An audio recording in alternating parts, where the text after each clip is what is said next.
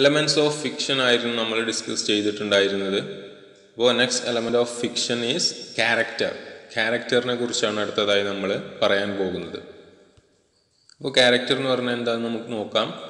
A character is A participant in the story.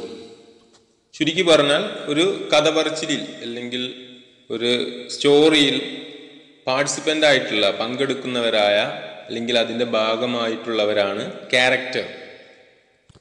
It can be a person, animal, being, creature or thing in a story. ഒരു character എന്ന് പറയുന്നത് ഒരു person ആവാം. സാധാരണ characters ഒക്കെ person ആണ്. അല്ലെങ്കിൽ ഒരു അനിമൽ, ബീയിങ്, ക്രീച്ചർ, ഒരു ജീവിയാകാം. ഒരു വ്യക്തിക്ക് മാത്രമല്ല, വേണമെങ്കിൽ ഒരു അനിമലിനെയും നമുക്ക് ഒരു ജീവിയെയും നമുക്ക് ക്യാരക്ടറായിട്ട് പരിഗണിക്കാം. For example, Rudyard കിപ്ലിങ്സ് the jungle book. Jungle ബുക്കിലുള്ള ഒരുപാട് കഥാപാത്രങ്ങൾ മൃഗങ്ങളാണ്, പക്ഷെ അവ ക്യാരക്ടേഴ്സാണ്. അതേപോലെ തന്നെ ആംഗ്ലിയുടെ ലൈഫ് ഓഫ് പൈ എന്ന് പറഞ്ഞിട്ടുള്ള നോവലിൽ ആ ടൈഗർ, റിച്ചാർഡ് പാക്കർ എന്നു പേരുള്ള ആ ഒരു ടൈഗറും ഒരു ക്യാരക്ടറാണ്. ഓർ തിങ്, വേണമെങ്കിൽ ഒരു വസ്തുവിനും ഒരു ക്യാരക്ടറായിട്ട് വരാം. പക്ഷെ ഒരു വസ്തു വരുമ്പോൾ it should be able to talk or think or act.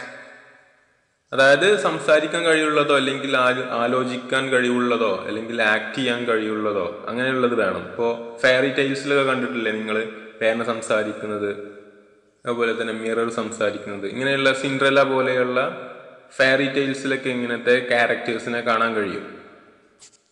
Writers use characters to perform the actions and speak dialogue, moving the story along a plot line. ഒരു സ്റ്റോറിയിൽ ആക്ഷൻസ് പെർഫോം ചെയ്യുന്നത്, അതേപോലെ തന്നെ ഡയലോഗ്സ് പറയുന്നത്, അതുപോലെ തന്നെ സ്റ്റോറിയെ ആ പ്ലോട്ടിലൂടെ മുന്നോട്ട് കൊണ്ടുപോകുന്നതൊക്കെ ക്യാരക്ടേഴ്സാണ്. അപ്പോൾ ഈ വക കാര്യങ്ങളൊക്കെ ചെയ്യാൻ വേണ്ടിയിട്ടാണ് റൈറ്റേഴ്സ് ക്യാരക്ടേഴ്സിനെ യൂസ് ചെയ്യുന്നത്. പ്രധാനമായിട്ടും ആ ഒരു പ്ലോട്ട് ലൈന്, ആ ഒരു കഥ മുന്നോട്ട് കൊണ്ടുപോകാൻ വേണ്ടിയിട്ട്. A story can have only one character and still B A complete story. ഇപ്പോൾ ഒരു കഥയിൽ ഒറ്റ ക്യാരക്ടറേ ഉള്ളൂ എന്ന് വിചാരിക്കുക, എങ്കിലും അതിനൊരു കംപ്ലീറ്റ് സ്റ്റോറി ആയിട്ട്, ഒരു ഇൻഡിപെൻഡൻറ്റ് സ്റ്റോറി ആയിട്ട് നിലനിൽക്കാൻ കഴിയും. അതെങ്ങനെയെന്ന് വെച്ചാൽ, this characters conflict may be an inner one within him or herself or A conflict with something natural such as climbing A mountain. അതെങ്ങനെയെന്ന് വെച്ചാൽ, ഇപ്പോൾ ഒറ്റ ക്യാരക്ടറുള്ള ഒരു കഥയാണെങ്കിൽ നമുക്ക് ആ ക്യാരക്ടറിൻ്റെ ഇന്നർ കോൺഫ്ലിക്റ്റ് പറഞ്ഞുകൊണ്ട് കഥ മുന്നോട്ട് കൊണ്ടുപോകാം. ആ ഒരു ക്യാരക്ടറിൻ്റെ മാനസിക സംഘർഷങ്ങൾ പറഞ്ഞിട്ട്. എല്ലാ ക്യാരക്ടറിനും ഒരു കോൺഫ്ലിക്റ്റ് ഉണ്ടാവും നമ്മൾ പറഞ്ഞിട്ടുണ്ടായിരുന്നു, ഒരു സംഘർഷം അല്ലെങ്കിൽ ഒരു അപകടാവസ്ഥ. അതിലൂടെ ആയിരിക്കും കഥ മുന്നോട്ട് പോവുക എന്ന് നമ്മൾ മുൻപ് പറഞ്ഞിട്ടുണ്ടായിരുന്നു. അപ്പോൾ ആ ഒരു ഒറ്റ ക്യാരക്ടറിൻ്റെ മാനസിക സംഘർഷങ്ങളെ മുൻനിർത്തി നമുക്ക് കഥ മുന്നോട്ട് കൊണ്ടുപോകാം. അല്ലെങ്കിൽ നാച്ചുറലായ, പ്രകൃതിദത്തമായിട്ടുള്ള എന്തെങ്കിലും ആയിട്ടുള്ള ഒരു സംഘർഷവും അങ്ങനെയും കൊണ്ടുവരാം. ഇപ്പോൾ ഒരു എക്സാമ്പിളായിട്ട് ക്ലൈംബിങ് എ മൗണ്ടെയിൻ, ഒരു ട്രക്കിങ്ങിന് പോകുന്ന അയാളുടെ എക്സ്പീരിയൻസ് ആണ് ഒരു കഥയിലൂടെ പറയുന്നതെങ്കിൽ, അല്ലെങ്കിൽ ഒറ്റയ്ക്ക് സെയിൽ ചെയ്തിട്ട് കടലിലൂടെ പോകുന്ന ഒരാളുടെ ആത്മസംഘർഷം, അങ്ങനെയൊക്കെയുള്ള കഥകൾക്ക് ഒറ്റ ക്യാരക്ടർ ആയാലും കഥ പൂർത്തിയാക്കാം. Next point, characters are what make stories. Without A character there is no story to tell, only a lot of scenery. ഒരു കഥയെ കഥയാക്കുന്നത് അതിലെ ക്യാരക്ടേഴ്സാണ്. നമുക്കെല്ലാവർക്കും അറിയാവുന്ന കാര്യം തന്നെയാണ്. ഒരു ക്യാരക്ടർ ഇല്ലാത്ത ഒരു സ്റ്റോറി എന്ന് പറയുന്നത് അതിലൊന്നും നമുക്ക് പറയാനുണ്ടാവില്ല, ഒരു കഥയും പറയാനുണ്ടാവില്ല. വെറും കുറച്ച് സീനറികൾ മാത്രമായിരിക്കും ആ ഒരു റൈറ്റിങ്ങിൽ ഉണ്ടാവുക. കുറേ കാഴ്ചകൾ അല്ലെങ്കിൽ ദൃശ്യ പരമ്പരകൾ മാത്രമായിരിക്കും ആ ഒരു സ്റ്റോറിയിൽ ഉണ്ടാവുകയുള്ളൂ, ക്യാരക്ടറുകൾ ഇല്ലാതെ. Many characters in literature or movies have a huge impact on people. Some people like to live their lives through these characters who appears to have more exciting lives. ലിറ്ററേച്ചറിലെ ചില ക്യാരക്ടേഴ്സോ അല്ലെങ്കിൽ മൂവീസിലെ ചില ക്യാരക്ടേഴ്സോ റീഡേഴ്സിൻ്റെ അല്ലെങ്കിൽ ആളുകളുടെ മേലിൽ വല്ലാതെ സ്വാധീനം ചെലുത്തിയേക്കാം. ഫോർ ഇൻസ്റ്റൻസ്, റോബിൻ ഹുഡ് എന്ന് പറഞ്ഞിട്ടുള്ള ഒരു ക്യാരക്ടർ ഇംഗ്ലീഷ് ഫോക്ക് ലോറുകളിൽ ഉണ്ടായിരുന്ന നാടോടി കഥകളിലുള്ള ഒരു ക്യാരക്ടറാണ്. പക്ഷെ ജനങ്ങൾക്കിടയിൽ വല്ലാണ്ട് ഒരു ഇമ്പാക്റ്റ് ഉണ്ടാക്കിയ ഒരു ക്യാരക്ടർ കൂടിയായിരുന്നു ഇത്. അതുപോലെ തന്നെ ഫ്രെഡറിക് അഗസ്റ്റസ് ഫിറ്റ്ഫെഡി ഇവരുടെ the adventures of uncle Sam എന്ന് പറഞ്ഞിട്ടുള്ള ഒരു വർക്ക്, ഇതിൽ അങ്കിൾ സാം എന്ന് പറഞ്ഞിട്ടുള്ള ഒരു ക്യാരക്ടർ അതും അമേരിക്കയിൽ വല്ലാത്ത സ്വാധീനം ചെലുത്തിയ ഒരു ക്യാരക്ടറായിരുന്നു. This character represents the display of patriotic emotions in US. ഒരു രാജ്യസ്നേഹത്തിൻ്റെ ഒരു പ്രതീകമായിട്ട്, ഒരു റെപ്രസെൻറ്റേഷൻ ആയിട്ട് ഈ ഒരു അങ്കിൾ സാം എന്നുള്ള ഈ ഒരു ക്യാരക്ടറിനെ ഉയർത്തി കാട്ടിയിട്ടുണ്ടായിരുന്നു. ഇപ്പോഴും ഉണ്ട്. നല്ല സ്വാധീനമുള്ള ഒരു ക്യാരക്ടറാണ്, ഫിക്ഷണൽ ക്യാരക്ടറാണ്, പക്ഷെ ജനങ്ങൾക്കിടയിൽ അത്രക്ക് സ്വാധീനമുള്ള ഒരു ക്യാരക്ടർ കൂടിയാണ്. അതുപോലെ തന്നെ ചില ക്യാരക്ടേഴ്സ് അത് വായനക്കാരിൽ തോന്നിപ്പിക്കും, ഇതേപോലത്തെ ഒരു ജീവിതം ജീവിക്കാൻ സാധിച്ചെങ്കിൽ എന്ന് തോന്നിപ്പിക്കുന്ന ക്യാരക്ടേഴ്സ് ഉണ്ടാവും. And the readers tries to imitate dum. അവരെ ഇമിറ്റേറ്റ് ചെയ്യാനൊക്കെ ശ്രമിക്കും. അവരുടെ ഹെയർ സ്റ്റൈല് അതുപോലെ നടക്കാൻ നമ്മൾ ശ്രമിക്കും. അതേപോലെ തന്നെ അവരുടെ ഡ്രസ്സിങ് സ്റ്റൈല് അതൊക്കെ റീഡേഴ്സിനെ അല്ലെങ്കിൽ വ്യൂവേഴ്സിനെ സ്വാധീനിക്കും. Also these characters may seem so real and inspirational that people forget they are fictional. ചില വല്ലാതെ ഇൻസ്പിറേഷൻ ചെയ്യുന്ന ക്യാരക്ടേഴ്സ് അവ വായനക്കാർ ചിലപ്പോൾ അത് ഫിക്ഷണൽ ക്യാരക്ടറാണ് അല്ലെങ്കിൽ ആ കഥയിൽ എഴുത്തുകാരൻ സൃഷ്ടിച്ച കഥാപാത്രമാണ് എന്ന് മറന്ന് അവ ശരിക്കും ഉള്ളതാണ് എന്ന് വിശ്വസിച്ചു പോകും. അങ്ങനത്തെയും ചില സ്വാധീനം ചെലുത്തുന്ന ക്യാരക്ടേഴ്സ് ഉണ്ട്. അപ്പം അതിന് ഉദാഹരണമായിട്ട് പറയുകയാണെങ്കിൽ ബ്രോം സ്റ്റോക്കേഴ്സ് ഡ്രാക്കുള, നിങ്ങൾക്ക് എല്ലാവർക്കും അറിയുന്ന ഒരു നോവലാണ് ഡ്രാക്കുള. ഈ നോവൽ വായിച്ച പല വായനക്കാരും റീഡേഴ്സും ഇതൊരു ട്രൂ ക്യാരക്ടറാണെന്ന് തെറ്റിദ്ധരിക്കുകയുണ്ടായി. ഇങ്ങനെയുള്ളൊരു ഒറിജിനൽ വാമ്പയർ ഉണ്ടായിരുന്നു എന്നുള്ള തരത്തിലുള്ള വിശ്വാസങ്ങളൊക്കെ അവരെ ഡെവലപ്പ് ചെയ്യുന്നുണ്ട്. അതുപോലെ തന്നെ ഈ പല റിലീജിയൻസും ഈ മൊറാലിറ്റി പഠിപ്പിക്കാൻ വേണ്ടിയിട്ട്, സദാചാരബോധം ഉണ്ടാക്കാൻ വേണ്ടിയിട്ട് കഥകളിലൂടെ പല കാര്യങ്ങളും അവതരിപ്പിക്കാറുണ്ട്. പണ്ട് തൊട്ടേ കഥകളെ ഒരു മൊറാലിറ്റി പഠിപ്പിക്കാനുള്ള ഒരു ടൂളായിട്ട് ഉപയോഗിക്കുമായിരുന്നു. അങ്ങനെയുള്ള കഥകളിൽ ചില ക്യാരക്ടേഴ്സിനൊക്കെ ചില സ്വഭാവങ്ങളുടെ പ്രതീകങ്ങളായിട്ടൊക്കെ കൊണ്ടുവരാറുണ്ട്. ഇങ്ങനെയുള്ള ഫിക്ഷണൽ ക്യാരക്ടേഴ്സിന് പിൻകാലത്ത് ശരിക്കുമുള്ള ക്യാരക്ടേഴ്സായിട്ട് ജനങ്ങൾ വിശ്വസിച്ചു പോന്നു.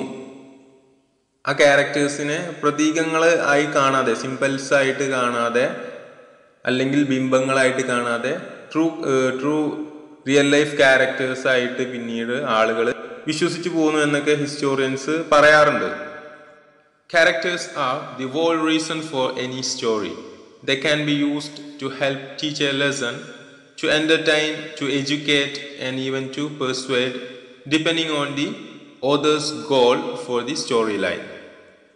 ഒരു കഥ സംഭവിക്കാനുള്ള ഏറ്റവും പ്രധാനപ്പെട്ട കാരണം എന്ന് പറയുന്നത് ക്യാരക്ടേഴ്സാണ്.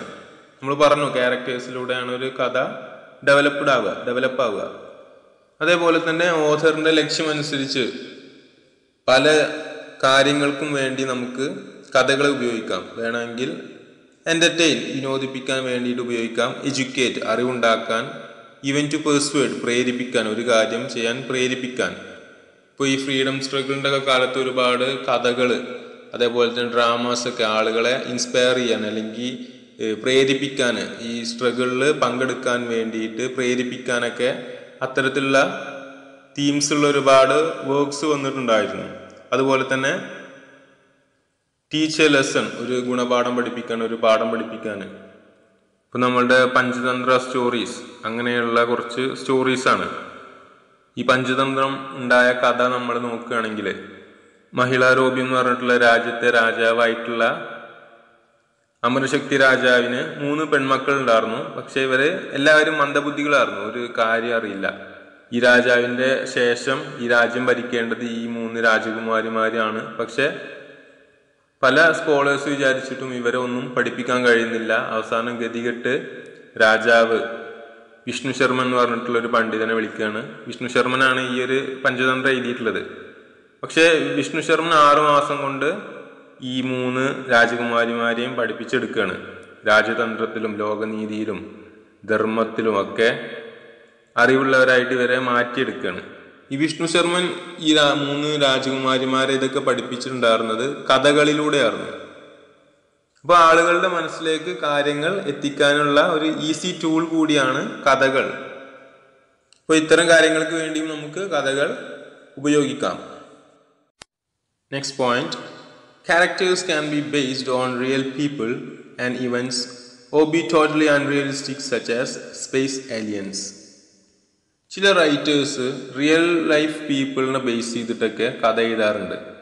ഉദാഹരണത്തിന് ഡാനിയൽ ഡീഫോയുടെ റോബിൻസൺ ക്രൂസോ അതിനൊരു ഉദാഹരണമാണ്. അതേപോലെ തന്നെ ഷേക്സ്പിയറുടെ ജൂലിയസ് സീസർ, അതൊക്കെ റിയൽ പീപ്പിളിനെ ബേസ് ചെയ്തിട്ട് എഴുതിയ ക്യാരക്ടേഴ്സാണ്, അല്ലെങ്കിൽ നോവൽസോ ഡ്രാമകളൊക്കെയാണ്. ചിലപ്പോൾ റിയൽ ഇവൻസിനെ ബേസ് ചെയ്തിട്ട് എഴുതാം. ഇപ്പോൾ വേൾഡ് വാറിനൊക്കെ ബേസ് ചെയ്തിട്ട് ഒരുപാട് നോവൽസും ഡ്രാമാസും ഫിലിംസൊക്കെ വന്നിട്ടുണ്ട്. അത്തരം അഡാപ്റ്റേഷൻസ് ഒക്കെ വന്നിട്ടുണ്ട്. ചിലപ്പോൾ ക്യാരക്ടേഴ്സ് വളരെ അൺറിയലിസ്റ്റിക് ആയിട്ടുള്ള, സാധാരണ ജീവിതത്തിൽ ഒരിക്കലും സംഭവിക്കാത്ത ക്യാരക്ടേഴ്സ് അങ്ങനെ വരാം. ഇപ്പോൾ ഈ space aliens, star wars is the best example for that. Star wars വളരെ പോപ്പുലർ ആയിട്ടുള്ളൊരു വർക്ക് ഓഫ് ഫിക്ഷനാണ്. അപ്പോൾ അതിൽ ഏലിയൻസ് ഒക്കെ വരുന്നുണ്ട്. ഇതുപോലത്തെ അൺറിയലിസ്റ്റിക് ആയിട്ടുള്ള ക്യാരക്ടേഴ്സ് വരുന്നതാണ് ജെ.കെ. റൗളിങ്ങിൻ്റെ ഹാരി പോട്ടർ.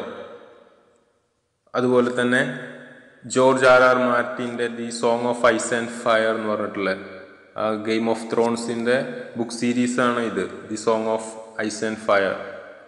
ഇതിലൊക്കെ ഒരുപാട് മോൺസ്റ്റേഴ്സും അതേപോലെ തന്നെ ഡ്രാഗൺസും അങ്ങനെയുള്ള അൺറിയലിസ്റ്റിക് ആയിട്ടുള്ള ഒരുപാട് ക്യാരക്ടേഴ്സൊക്കെ വരുന്നതാണ്.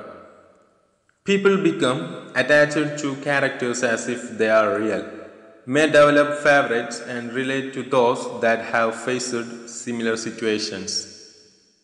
ചില ക്യാരക്ടേഴ്സിന് നമുക്ക് നമ്മളുമായിട്ട് റിലേറ്റ് ചെയ്യാൻ കഴിയും. നമ്മളുമായിട്ട് ഒരുപാട് സാമ്യതയുള്ള ക്യാരക്ടേഴ്സിനെ നമുക്ക് കാണാൻ കഴിയും. ഒരുപാട് തകർച്ച നേരിടുന്ന ഒരു ക്യാരക്ടറാണെങ്കിൽ റീഡറും അത്തരത്തിലുള്ള ഒരു ലൈഫ് എക്സ്പീരിയൻസിലൂടെ കടന്നു വന്ന ആളാണെങ്കിൽ അയാൾക്ക് റിലേറ്റ് ചെയ്യാൻ കഴിയും, സിമിലാരിറ്റികൾ കാണാൻ കഴിയും. അപ്പോൾ ഇത്തരം തന്നെ തനിക്ക് കാണാൻ കഴിയുന്ന ക്യാരക്ടേഴ്സിനെ വായനക്കാർ കാണുമ്പോൾ അവർക്ക് വല്ലാത്തൊരു അറ്റാച്ച്മെൻറ്റ് തോന്നും. ആ ക്യാരക്ടേഴ്സിനോട് വല്ലാത്തൊരു ഇഷ്ടമൊക്കെ ഡെവലപ്പ് ആവാൻ സാധ്യതയുണ്ട്. മാത്രമല്ല ഇവർക്ക് ഒരിക്കലും ഇതൊരു റിയൽ ക്യാരക്ടർ അല്ല എന്ന് ഇവർക്ക് വിശ്വസിക്കാൻ കഴിയില്ല. ഇത്തരം റീഡേഴ്സ് ആ ക്യാരക്ടേഴ്സിനെ അവ റിയൽ ആണ് എന്ന് വിശ്വസിക്കും. റീഡേഴ്സിൽ അത്തരം ഇമ്പാക്റ്റ് ഉണ്ടാക്കുന്ന ക്യാരക്ടേഴ്സും ഉണ്ടാവാം.